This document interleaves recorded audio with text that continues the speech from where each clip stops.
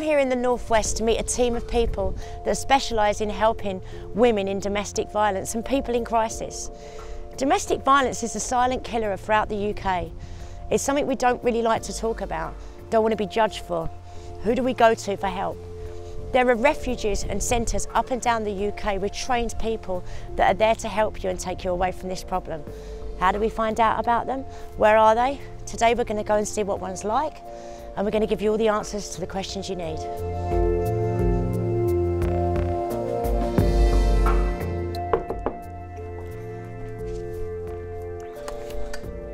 Kirsty. Danniella, nice to meet you. Come in. So this is a home, well, we say domestic abuse accommodation, so that people come here in crisis really, and they stay here for up to about 13 weeks, and then they move on to their own property, and we will continue to help to support them in their own properties, so they can go back into a community and kind of start to and it's so not what you imagine, isn't it? No, it's we really bright like it. And colourful, bright, yes, and very much get up around the children. Yeah. So we work with over 150 women and men at any one time. Whilst we get them here, we help them to look at actually what they need. We'll help them to either find work, or we do crafts. We encourage people to grow foods and teach them how to cook again. So you basically go back through the life skills with people, and I suppose they come here in a moment of crisis from a terrible situation. So you help them with doctors and dentists, banks and everything else. Anything. And obviously when they first come, they're traumatised. So we don't just do that all in one day. We take that slowly, make sure they settle in well first. We don't judge anyone, because it could happen to anybody, because domestic abuse covers over, goes over all walks of life, and it could happen to any of us.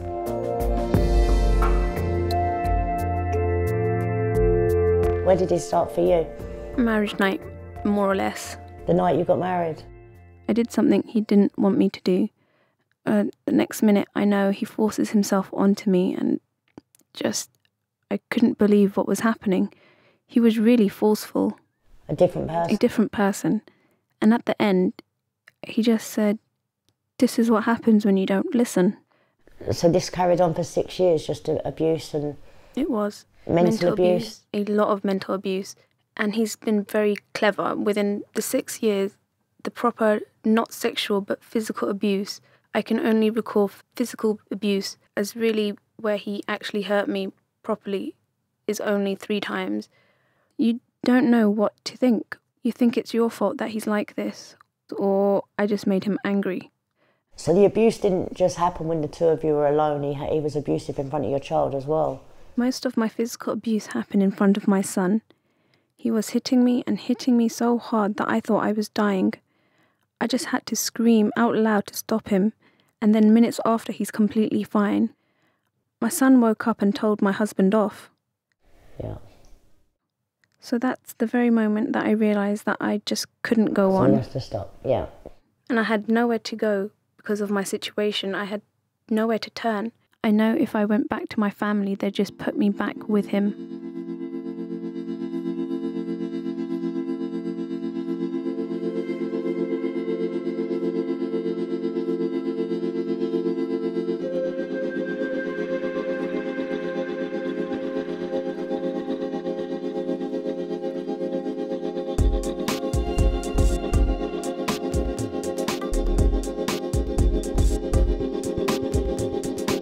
So you have communal areas for the children, like this one?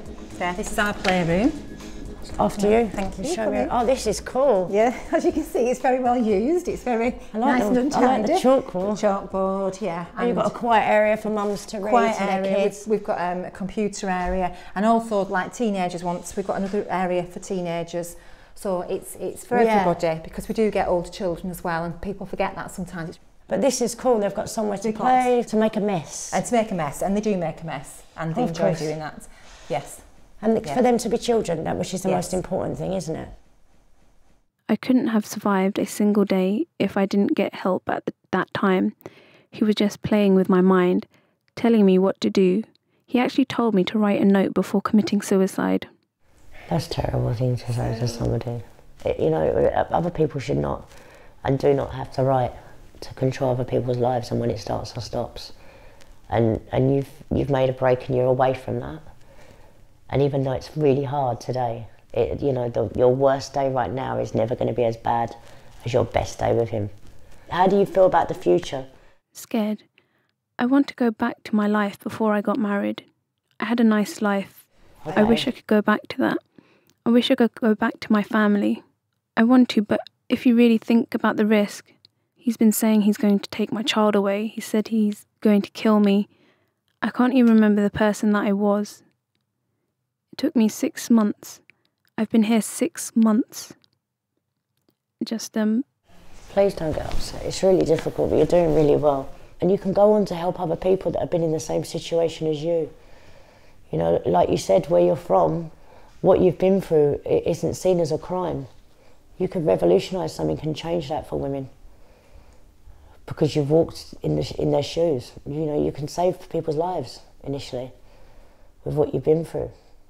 You know, because you've had the strength to stand up and walk through it and come away from it. You know, you're lucky to be here. Very lucky to be here. You're a very, very brave woman.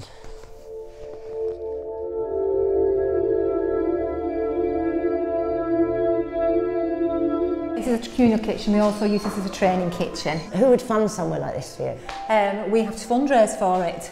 For the whole centre? Yes. We get our funding from councils for the basics. But that's a bare minimum. Yeah, because they've had to have their funding cut from central government, and then we do the rest of our fundraising. Which is hard to do.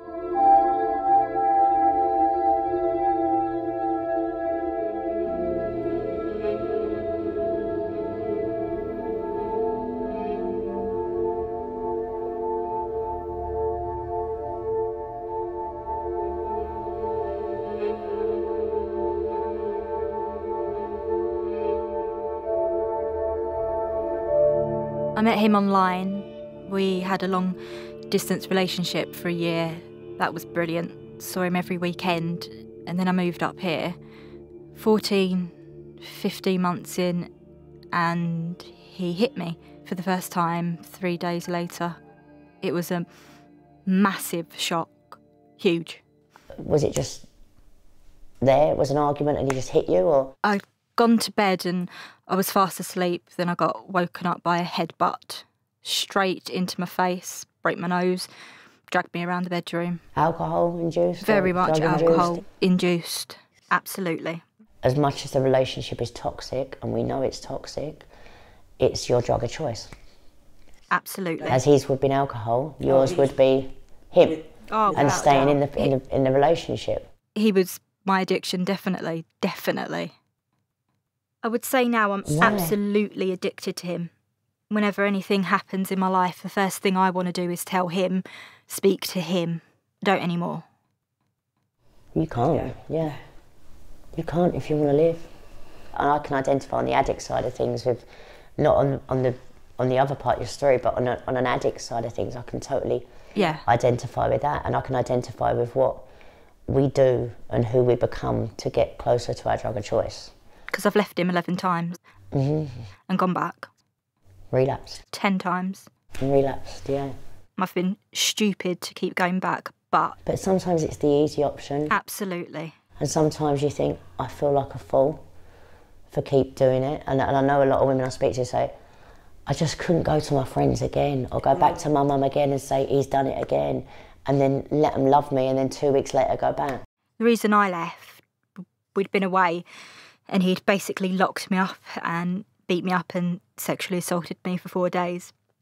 I managed to get my phone back off him and texted a friend, and she came with the police and they made me go to the hospital, and the doctors and nurses were horrified. At the injuries? How, yeah. And I was still protecting him.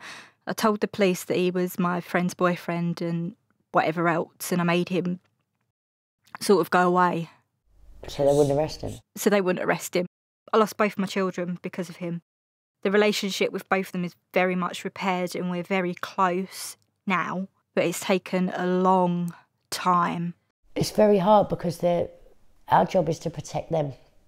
And then they get to a certain age, the kids, and their job is, they think, is to protect us. Oh, they both think they're my protectors now, definitely. And it's a lovely thing, but as a parent it hurts. It really does hurt. I get really upset, sorry.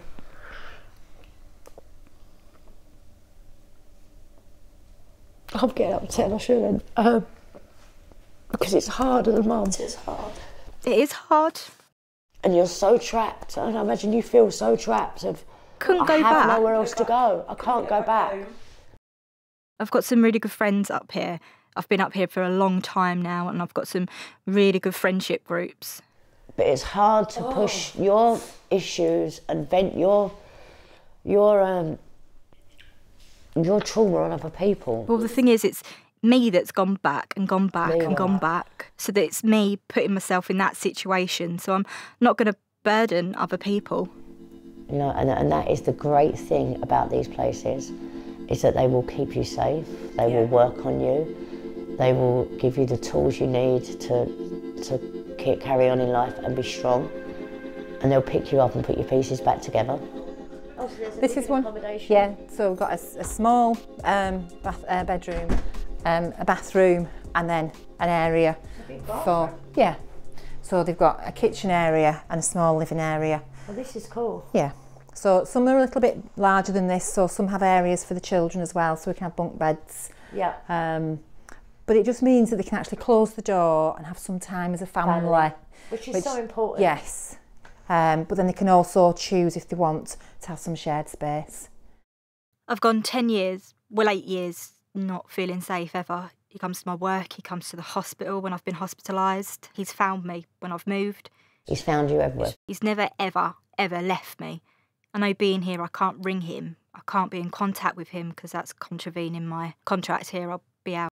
But that's what the refuge brings. Not only does it bring a safe haven to sleep, to put your children to bed at night, to eat, sleep, pray, cry, whatever it is you want to do, be happy, learn to be happy again and get well.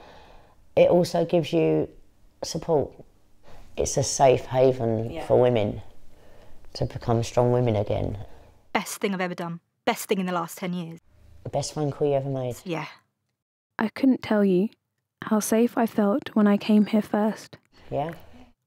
I just felt so safe. At home, I was on edge all the time. I couldn't sleep. Be able to sleep at night. Yeah, I was just thinking. I was keeping shut, keeping quiet, just not knowing when the next blow will come, what he'll do next. My son's so much better, so much different from when we came here. He's changed so much. I'm so proud of that, and I would never have been able to do that if I didn't have this place. And they give you as much or as little input as you want. They haven't overpowered me at all. They give you time. You just know that they're there. They give you time to start to open up and do your thing. They don't prejudge. They don't preach. Yeah, no preaching involved. It's not a cult or a society, it's just a charity. And I think personally that it would be an absolute travesty if these places closed down. It would be. So many women would be dead. And there you go. So many women would be dead.